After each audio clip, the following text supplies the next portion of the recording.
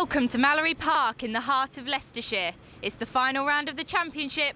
This is ThundersportGB.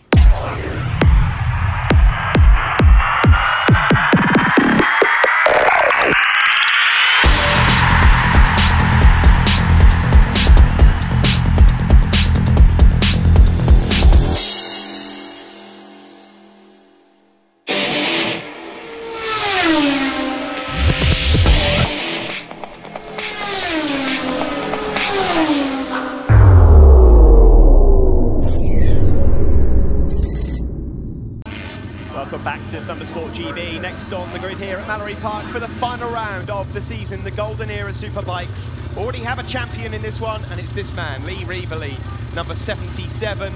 He wrapped it up last round at Cadwell Park. And second on the grid there, number 6, Nick Williamson. Nick comes into this weekend third in the championship, still with a possibility of beating Richard Blunt, who's next to him here. He is on the grid, number 13 on the SRAD Suzuki. This class, remember, 750 four-cylinder bikes from the 80s and 90s competing against 1000cc twins. And fourth on the grid, the number 18 Ducati 860 of John Dieterman. Second row, keep an eye out for Craig Jeff, number 16, who got his first win at Cadwell just a couple of weekends ago. Next year in ThundersportGB, confirmation that there will also be a Golden Era Super Sport class, which should be great fun to watch. Of course, you think of what you can pick up mid to late 90s 600s for these days. It's a cheap way of going racing, but once again, as ever, as we've seen so many times this year, as the lights go out, Richard Blunt really gets to grips with the Suzuki and gets off to the best start, but as they go sweeping around this long right-hander, the grunt and speed of the Aprilia Mille of Lee Reevely, the champion, has taken charge. Oh, and there's a problem there for number 62. That's Jason Dixon on the Suzuki SRAD. You can see the traditional old Suzuki colours there, and just rejoining. He might just have to give up a couple of places there. There's Dieterman going around the outside of Craig Jeff. A regular Thundersport rider there, the sort of blancmange-coloured Kawasaki. That's Phil Page, number 94 on the ZX7R, just ahead of Dixon. And then that's number 5, Mick Everett. Nice to see Mick out there. Mick, a usual runner in the Street Fighter class with ThundersportGB, but he comes into this class this weekend.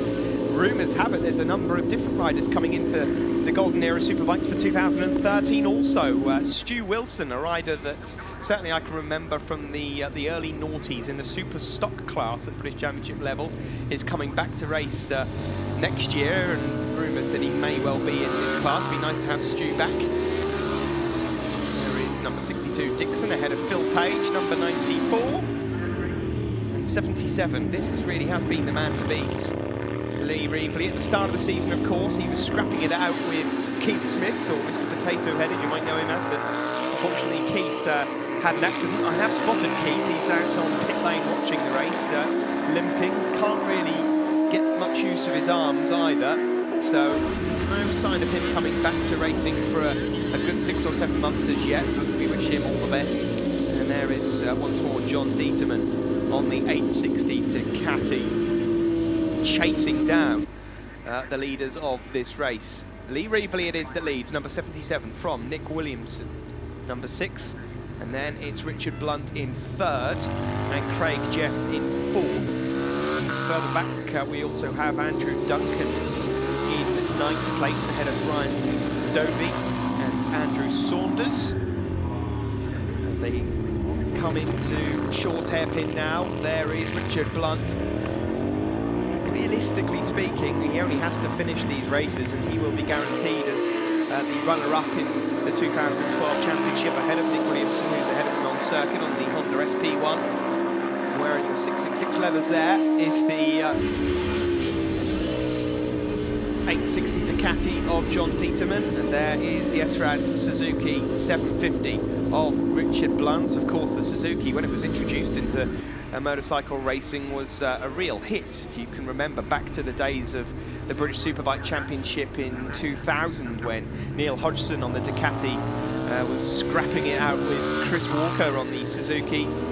Great days, great memories, and that is pretty much what ThundersportGB are trying to replicate here. You've even got the old days of Foggy versus Russell, Scott Russell, Ducati versus Kawasaki. So far this year, it seems that the Aprilia Mille has been the bike of choice. It has won more races than any other, but you just never know who might come into this championship next year and have a good go at it. I'm sure Lee Reevely will be back to defend his title, having won 4 with Thundersport already. There is number 65, Brian Dovey. Brian out there on the Honda 900. But further back, this scrap for second, realistically, is the only fight that we have on circuit at the moment. Lee Reevely away with it at the front. An unassailable lead in the points. He won the championship. He was one of the first Thundersport champions of this year. And now they break into Shaw's hairpin. The defensive line there for the Honda SP1, the RBM optical Honda of Nick Williamson, ahead of the Dave Blunt Racing Suzuki of Richard Blunt, and then there is the plain white Ducati of John Deaton, and just trying all he can really to keep up with these guys and give himself a chance of a possible podium. There is number 5, Mick Everett, who's managed to find himself a Suzuki 750 to go racing. And as I mentioned at the start of this race, it is a good way of coming racing for not a lot of money. Motorcycle racing is an expensive game when you start chucking engines, tyres, fuel into a decent championship from any level really. But along with the Thundersport 500 class, predominantly for Honda CB 500s, and now this class, you just have to simply look through the free ads and find how cheap these bikes are these days from the 90s and the early 2000s. And it is a cheap way of going racing, and well, almost outbreaking himself there, having a look around the outside. That is Craig Jeff, fresh from his first ever victory at ThundersportGB, trying to get himself on the podium in the closing stages of this Golden Era Superbikes race here at Mallory Park at the moment. It's still Williamson, but the last lap flag is out. How long can Williamson hold on to it for? He's been defending second place for the majority of this race now, but Richard Blunt has got a good entry into Gerrard's. He'll be slightly down on top-end power as we just quickly go up the road, and we see Lee Reevely, number 77, getting frustrated trying to lap Brian Dovey, but he's got a pretty decent lead of almost 6 seconds. It's that fight in the background for second that we'll have to keep an eye on. Lee Reevely around the outside of Brian Dovey, and he'll just cruise his way into the chicane at the bus stop, and will no doubt become winner. But who is going to take second place in this one? Lee Reevely, the champion, comes across the line and takes another win this season. Let's have a look a bit further back and see who's got second place. It's looking like it's going to be Richard Blunt. He has done it on the final lap ahead of Nick Williamson. And Craig Jeff will have to settle for 4th. And that does it for Richard. He's confirmed second in the championship. Nick Williamson confirmed 3rd in the championship. And there are the top 3 in order. Lee Reevely in the middle, Blunt on the left, and Nick Williamson on the right. Confirmation then of the Golden Era Superbike standings at 2012. Reevely the champion, ahead of Blunt, Williamson and Dixon. 3rd position goes to Nick Williamson in the Golden Era Superbikes. That was tough competition with 2nd place. Yeah, it's a really good race. Made a mistake on the last lap, but Richard was there behind me all race, and Craig was there as well. Just really good close racing. Yeah, but I'm really happy with 3rd place. 2nd would have been nicer, but 3rd was brilliant. It was a good race, thoroughly enjoyed it, and be back for some more next year. So, well done. Any sponsors you'd like to thank? Yeah, I'd like to thank Adrian at RBM Industrial for supplying the bike and lots of help. Crescent Suzuki for all their help with the setup and various bits and pieces. And most of all, my wife and children, Kathy, Georgia and Sophie. And 2nd position in the Golden Era Superbikes goes to Richard Blunt. Yeah, it was a close-fought battle, but good fun. But yeah, you just had so much drive coming out of the corners. It's really hard to get my bike screaming without spit myself off. But no, real good fun, nice and close. Just I like it. So excellent. Any sponsors you'd like to thank? Yeah, massive thanks to my dad for helping us out for this weekend. Equine Motorcycles, DB Telecom, who's helped us out as well for some tyres and bits for the weekend. But, and of course the Thundersport guys, just for setting this whole weekend up and the whole series. Really good fun. Well done. Thank you. race winner and champion of the Golden Era Superbikes, Lee Reevely. You must be pleased with that trophy in your hand. Yeah, it's I like it here, and it's a good end to the season, getting a win, and still in the championship as well for the first year. So yeah, no, really pleased. Any sponsors you'd like to thank? I'd like to thank Team Scorpion this weekend, Andy Driver and Keith. They've helped me out. I've been struggling a little bit, and they've been putting me in the right direction and giving me some mentoring. So big thanks to Andy and Keith. Well, don't go anywhere, folks. We have a championship decider coming up next. The Dudson Motorsports Super Twins, Mini Twins, and Formula 400.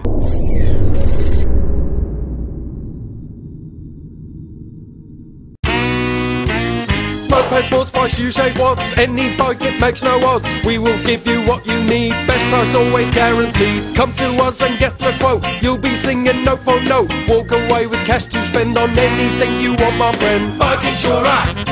Bike Insurer. Bike Insurer. Get the cheapest bike insurance, guaranteed, only from the Bike Insurer.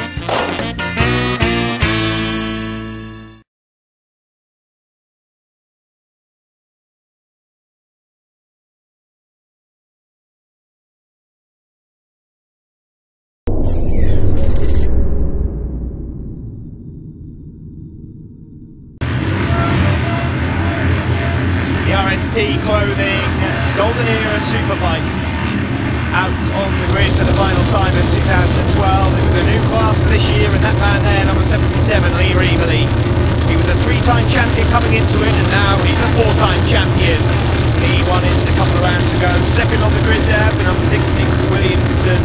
He looks as though he's going to take third in the championship, because this man here on the Suzuki 750, Richard Blunt, has claimed second overall.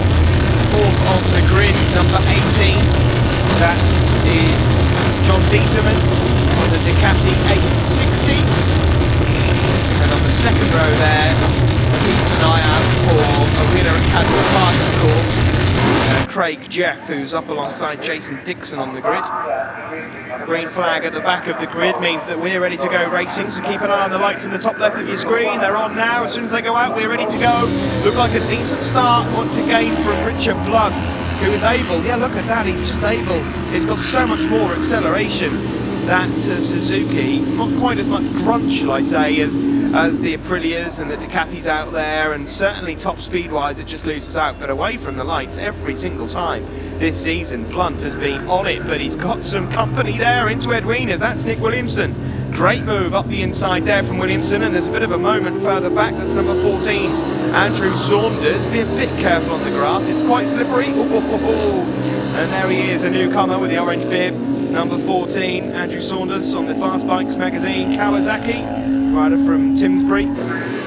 Just going for an off-track excursion, but it's Williamson that leads from Blunt. Lee Reevely, the champion, in third. Craig Jeff fourth, John Dieterman fifth. There is Phil Page, regular Thundersport rider and helper behind the scenes. Phil Page from Stotfold on the Duck Slayer Racing Kawasaki ZX7R. But it's Williamson that leads on the RBM optical Honda SP1. An interesting line there into Ed Wieners, and I think that might just allow Richard Blunt on the Suzuki to close in. There's John Dieterman, who started the race in fourth place on the all-white Ducati 860. Williamson that leads, taking a majorly defensive line going into Shaw's hairpin. He leads from Richard Blunt. So often this season we've seen the man in third there, number 77, Lee Reevely, just start off, let his tyres warm up, get up to temperature, and then 3 and 4 laps in he pounces, and he's very difficult to catch.